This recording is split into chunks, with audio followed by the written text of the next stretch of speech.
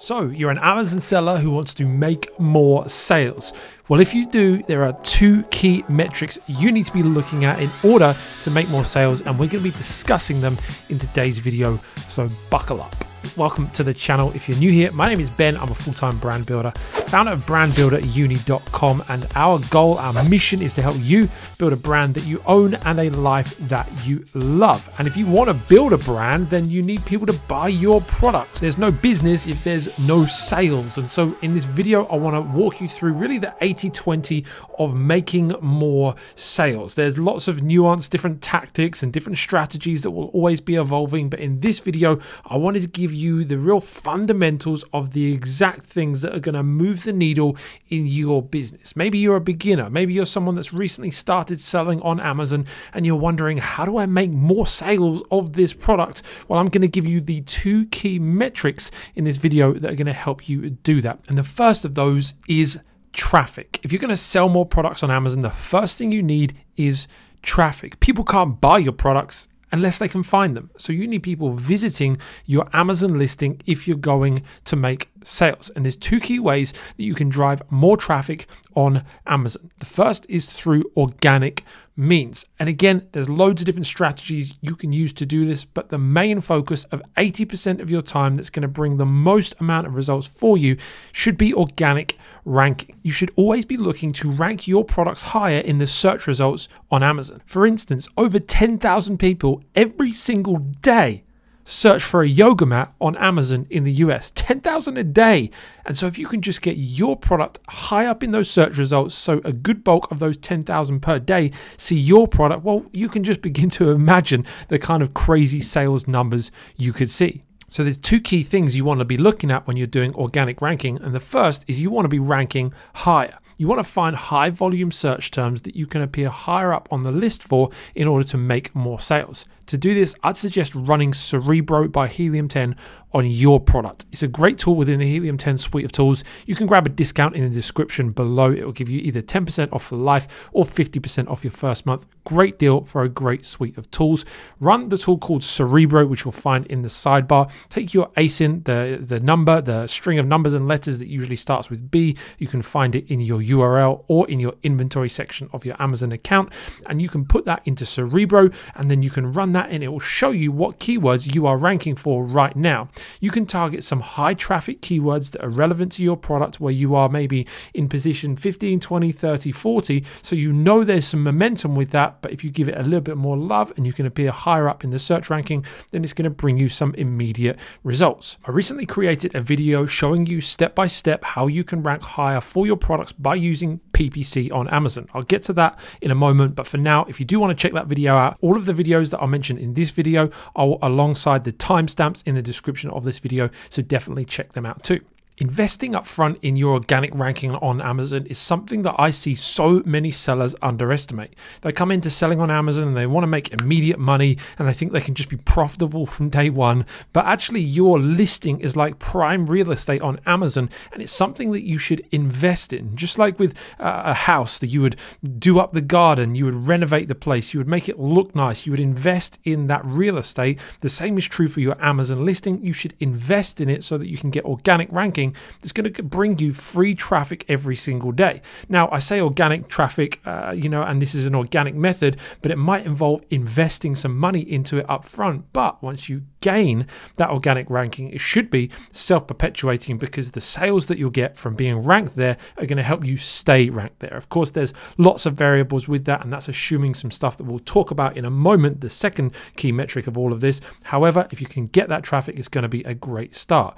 We just started a new brand a few months ago. We're about to hit 100,000 in sales, and to be honest with you, we're not really going to make much profit in that first period of time. 6 figures of sales, not much profit, but the reason is because we're continually reinvesting into more organic ranking, more positioning. We want to grow higher with our search term ranking in order to be able to make more sales ongoing. Not only do we want to rank higher, we also want to rank broader. We don't want to just rank for our one main search term, because then our business really is living and dying on that one search term. We want to make sure that we are ranked for as many different keywords across the board as we possibly can, meaning that our traffic is diversified, and if for whatever reason, algorithm update or I don't know, just some crazy reason that we lose ranking on one certain keyword for our product, we've still got hundreds of others that we're well ranked for that are driving continual sales. In order to rank broader for more keywords, the key here is to have as many relevant keywords in your listing as possible in the most prominent places. You want to make sure that your most important keywords are in the right places and that you also include as big a range of keywords as possible. In this video here, I'll walk you through how to use Helium 10 to create a highly optimized, keyword optimized listing. So you should definitely check that out too. So you really want to be investing all the time in ranking higher and broader for keywords in Amazon. It's the major driver of traffic for your products. Okay, so that's the key methods of how to drive organic traffic for your product. Next up is paid traffic. Again, there are many different ways you could do this. You could run Google ads, you could run Facebook ads, you could get influencers involved in your brand, and all of those things are great and have their place. However, the mainstay, the 80-20 aspect of paid traffic for Amazon sellers is always going to be Amazon pay per click. Amazon, in their nature, are wanting to make more money through advertising, selling advertising to you as an Amazon seller. And so they're going to always favor their algorithm towards those sellers who are going to deploy pay-per-click advertising. I'm pretty active on Twitter these days. It's a great community. I'm in community with loads of Amazon sellers on there. You should definitely join us. If you're not, my username is just Ben Donovan. Definitely check it out there. But I see Amazon sellers even to this day say, well, I don't even run Amazon PPC. And I'm like, you are crazy. You're not only leaving so much potential income on the table, but you're leaving so much potential organic ranking on the table, because actually this is like a flywheel in that your paid traffic, it causes you to generate more organic ranking. It's the only system that I know of in digital marketing that works like this. If you run Google pay-per-click ads, you don't rank higher on Google for those same search terms. However, if you do this on Amazon and you get conversions, you get sales on those PPC ads, then it actually drives way more organic ranking. And so it is well worth the investment. If you're someone who is a beginner with Amazon PPC or just struggling to get a handle on it, definitely check out my free complete beginner's tutorial, which you can find up here or down in the description. Again, it's going to be super, super helpful for you. But listen, before you dive too deep into PPC, the success of it really is so dependent on the second metric, which we're going to go on to now. Remember, first, we've got to see traffic to our listing, and we can do that through organic or paid methods. But once we've seen traffic, the second metric that's so key, that's going to drive more sales for your Amazon products, is conversions. And if your product isn't optimized for conversions, then running PPC, investing in organic ranking, doing all of that, you're just wasting time, energy, and finances, because you need that listing to convert. Of course, the first question is, well, what is a good conversion rate for your product? Marketplace Pulse last year said that the average across all marketplaces was 12.5%. You can find out your conversion rate by going to reports, business reports, and grabbing your detailed page sales by child item. And you can see each of the products that you're selling there. And you can see something called a unit session percentage. That is for every session, that every user that's gone on and looked at your product on that day, how many have turned into buyers. You can also go and look through your PPC data to get an even more accurate look at how a product is converting by seeing how many clicks have gone on to that product, and then of course how many sales. Divide the sales by the clicks, you're going to get your conversion rate, and it's going to give you an idea of how well you're performing. If you really want to get a clear idea of how well you're performing with your conversion rate, definitely check out the benchmarker report, which again I will link below. It's a free evaluation tool by Selix, crazy powerful data, and it's going to show you how your conversion rate is stacking up against your competitors. You see, in one category, an average conversion rate might be 5%. So you might be there with 10% thinking, oh, that's crazy low. I should be higher than that 12.5% Ben said was the average on that video. But actually, you're way ahead of the 5% that is the norm for your category. Or it might be the opposite. You're cheering, thinking, hey, I got 15%. It's higher than the average. I'm killing the game. But the average for your category is 25%, right? So it's really, really helpful data to know how you are benchmarked against your competitors. So I would definitely recommend checking out the benchmarker report in the description below. But how do you then actually get more conversions? How do you drive your conversion rate up? Well, you've always got to be asking yourself the question, why would someone buy my product over the competition?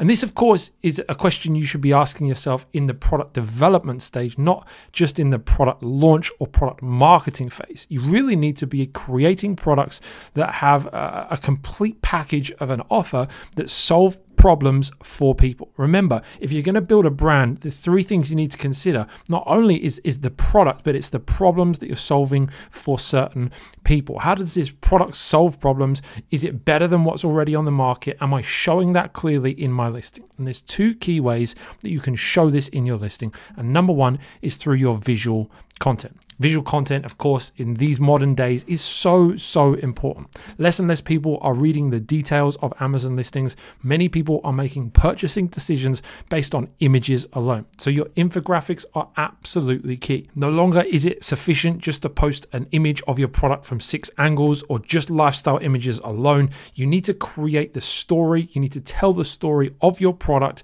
through the images on your listing. If you want to learn how to do that, I've got a video here and I'll link it down below. It's all about the image formula that we use to tell the story of our products to drive up high conversion rates above 20% oftentimes. If you want to drive that conversion rate high, you should also make sure you don't neglect your A+ content. So get brand registered, get a trademark registered for your brand, get brand registered on Amazon so that you can have A+ content, and make sure you fully utilize that whole section, make it dynamic, make it something that's really going to stand out. That will definitely help conversion rates. And also make sure you include video. Video is something that is going to be more and more important on Amazon over time. And it's something that now all brand registered sellers can have as a video just below the photos on their listing. You just need to go into inventory and manage and upload videos. Upload your video under 45 seconds. Make sure it's something that calls out the benefits of the product with call out text on screen in case people aren't using audio. Make sure it's sharp, punchy, shows the product in good detail, and it will be something that will definitely help conversions on your listing. The second key, in my opinion, the thing that I'm working on all the time to drive more conversions on my products, not only is the visual content, but it's also the reviews. We all know that Amazon is a review-centric marketplace. Reviews define so much on Amazon, and so it's so important that we're not only getting more quantity of reviews, but we're also getting more quality of reviews. Your star rating is, in my opinion, almost equally as important as your number of reviews. If you've got 1,000 reviews at 2 stars, let me tell you, your product is going to convert like crud.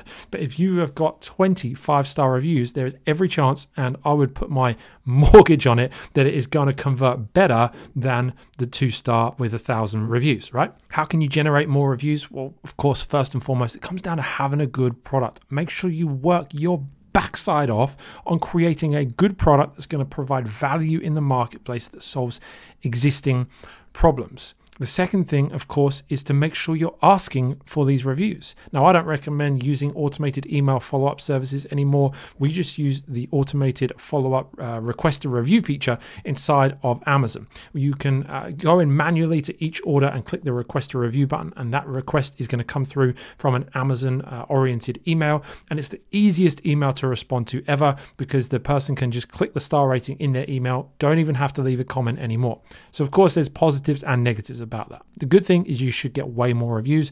You should be looking for an 8 to 10% review rate. So for every 100 sales you make, you should get 8 to 10 reviews. Really good, much better than it used to be. However, of course, the challenge with that is if you have a rubbish product, it's very easy for someone to leave you a bad review and not tell you why. So it does bring us back to the importance of creating a great product. By making it part of your weekly priorities to drive more traffic and drive more conversions with your products, you will grow your sales on Amazon. But remember, this isn't an overnight project. Selling on Amazon is not some get-rich-quick scheme. It's an opportunity to build a real business that provides you flexibility to live life on your terms. But you got to come into this with a mindset of being willing to invest. Don't expect to make money in week 1. You got to treat it, like I said, like a real business that invests up front in organic positioning, in growing your sales, growing your conversions, so that you can build a business that actually creates the lifestyle you desire. So remember, more traffic, more conversions. That's how you get more sales on Amazon. Check out the linked videos below. Check out all the resources below to help you achieve these objectives in your business. And please do let me know in the comments below any questions you have on anything I've mentioned. I realize I have maybe breezed over some of the topics. I wanted to make this as concise as possible, an 80-20 video for you to give you some things you can action right here, right now in your Amazon business. But if you do have questions, do let me know below. And if you like the video, please do hit that like button just to let me know. And if you enjoy content about Amazon, growing sales and growing a business, hit that subscribe button, because that's what we create on this channel. Okay, thanks for joining me in this video, and I'll see you in the next one real soon.